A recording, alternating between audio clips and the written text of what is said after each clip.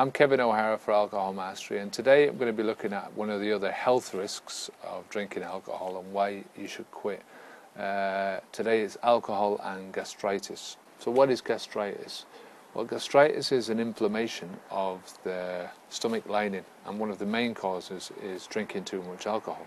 It normally happens when the stomach lining is not getting a break. So you're drinking too much, you're drinking every day, and you might be drinking stuff like carbonated, and it's just exacerbating the whole thing. Some of the most frequent symptoms of gastritis include heartburn, indigestion, abdominal pain. You might also have dark stools, hiccups, vomiting, diarrhea, nausea. As you can imagine, with this type of a condition, a lot of the treatment is going to involve stopping putting certain things into your body. So alcohol is out the door, so is coffee and tea.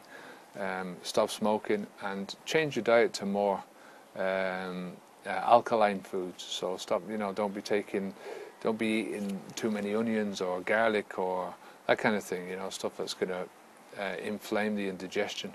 Once you change your diet, once you quit alcohol, you address the underlying concerns, the underlying condition, then the gastritis will clear up. You'll have no more problems with it.